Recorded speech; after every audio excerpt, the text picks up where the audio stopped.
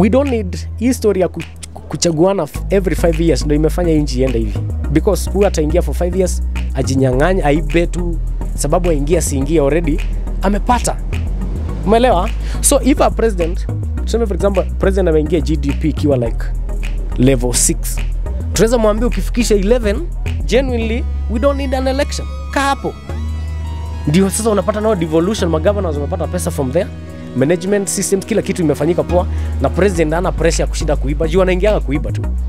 And that's why I say political kingpins are criminals, crooks, murderers, tribal goons who has been crowded to benefit on behalf of their communities. For example, yeye mwenye ameingia akiwa bilionea atatoka hapa akiwa trilionea. Mwenye alimchoose atatoka hapa akiwa shilingionea. Kenyatta aliingia akiwa ndurionea. By the time anatoka alikuwa trilionea, Wakikuyu walikuwa simunonea.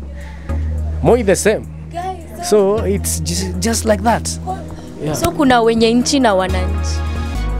Si zote ni wenye nchi, ni ujinga tu tunakonga nayo na uoga mingi. Uoga mingi ya kusema hapa mambo yendi poa na kupewa shilingi 2 unakubali. Si zote ni wenye nchi. Hakuna ngati kuna mwenye nchi na wananchi. Si zote ni wenye nchi my friend. Tunachangia sababu hii nchi haiwezi fika hapo bila ushuru yetu.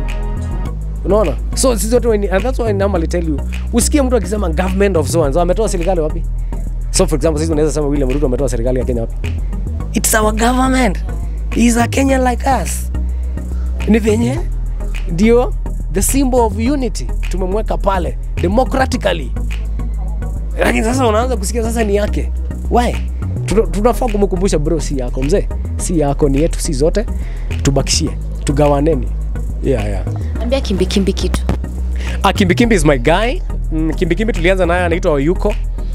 The first time nilienda Jacaranda, nilinotice Kimbikimbi is more of a comedian. Na Kimbikimbi hakuwa anapewa nini aongee. Unaona?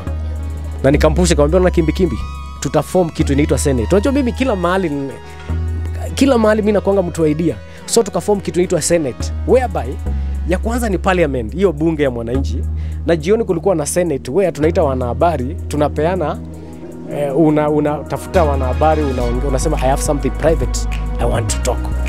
So hiyo ilikuwa unaona inaongelewa usiku kwa kuangiza, ilikuwa inaitwa Senate.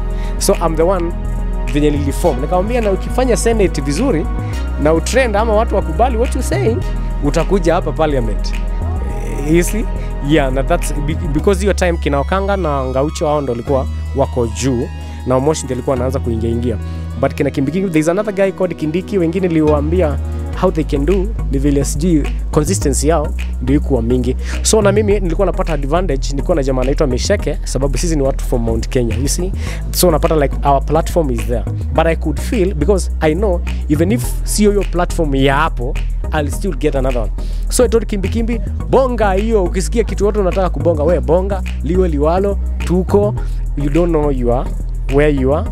Kimbikimbi is doing well. I wish him all the best, but nataka kumwambia bro, si kuongea tu vitu, utrend, make money. Kama ujuku make money, akuje ni muongeleshe, ni mueleze how we can now capitalize on what he is doing. Sababu akai hapo sana, mwingine anakuja. Yes. Alafu baba huwa anawalipa? Me personally, I've never met Raila Odinga. I've never met Babu Owino. But I meet with their friends, and I do not know if Baba pays anyone or he does not pay.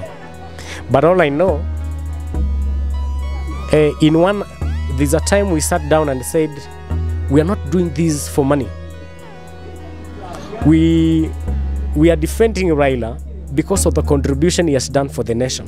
So far, he is the best. He has done, yani hii nchi, I will not understand. Sijielewa ingekuwaje bila Raila and what he has done for the nation. And that's why sisi wengine wetu tumeona wazazi wetu sababu yake. Zile mambo mapendekezo alipendekeza kwa parliament na nini, kwa serikali, haki za binadamu na vitu zingine. So the only thing we can do ni kumwambia asante through showing him love, appreciation, na kumwombea maisha mazuri, na kumwambia ngangana tu. Na pia tumecopy from him. There are many things. Alafu ya mwisho, people think that Baba pays us, and I would say I would never want to feature in the salary ya kulipwa na baba, chenye naweza taka ni baba kunimenta. Sababu the people baba has mentored today, they own this nation. Ruto was mentored by baba. Mudavadi alikuwa mtu wa mkono ya baba. Waitangola alikuwa mkono. Okay, Ruto is the president. Alikuwa mtu wa mkono wa baba. Mudavadi prime minister. The first time alikuwa prime minister amekuwa akiwa mtu wa mkono wa baba. Waitangola amekuwa mtu wa mkono wa baba. Today is the speaker of the National Assembly. Amason Kingi is the speaker of the Senate. ODM alikuwa mtu wa baba.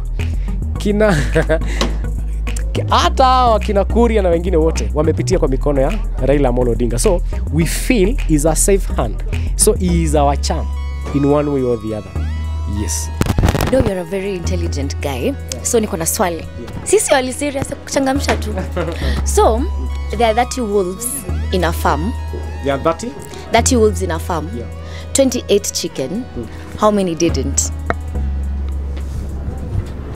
There are 30 wolves. There are 30 wolves in a farm. 28 chicken. How many didn't? Didn't what? Hiyo ni hapo swali. Okay. Ndakujibu next time. Thank you.